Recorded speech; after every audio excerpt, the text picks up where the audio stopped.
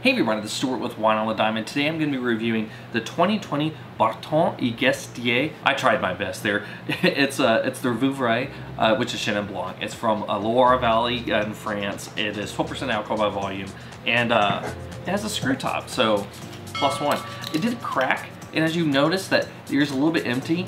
Apparently my wife snuck a glass when I wasn't looking, so thanks. From a color standpoint, I'm going to give you a pale lemon, no artifacts, no cloudiness. On the nose, so, whoa, that's pretty tropical. So I'm getting lime, I'm getting a little bit of pineapple, I'm also getting grapefruit. There's a lot of citrus. I don't know, maybe one of those citrus notes is the actual blossom of it, because it has a little bit of a floral note. Anyway, a lot of citrusy notes, slightly floral, a little bit of pineapple. But how does it taste? This is a little bit weird.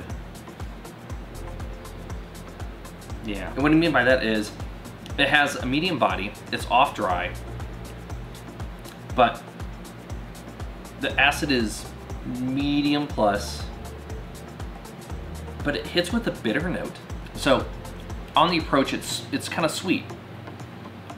On the mid palate, it's pretty even.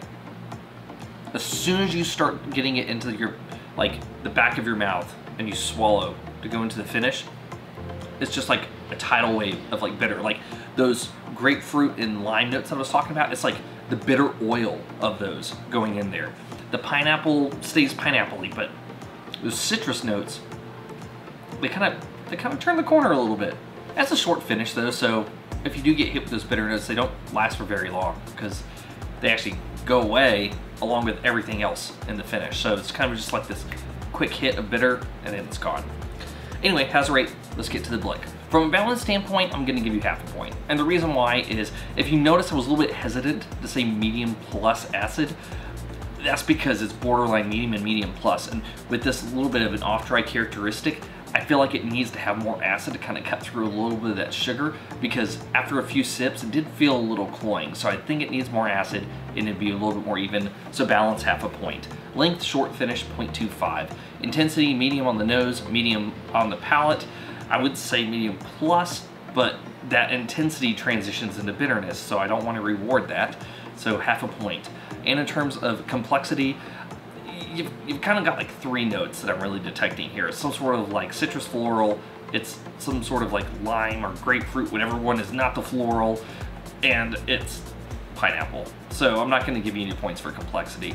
So once you add everything up, you're an okay wine. And I think that's where this sits. I have had some wines, some Vouvray that are just fantastic. This is far from it. Really what it comes down to in this wine is it just needs a few touches here and there to make it good, like adding more acid, making sure that it doesn't have that bitter transition from mid palate into the finish.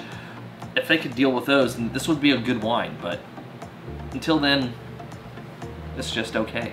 Anyway, this has been Stuart with Wine on the Dime. If you liked today's review, please like, subscribe, and comment. Have you had the Barton Guestier, I still probably butchered it, Vouvray from the Loire Valley, France? It'd be interesting if you have. Leave a comment below, and I'll see y'all again soon with another review from Wine on the Dime.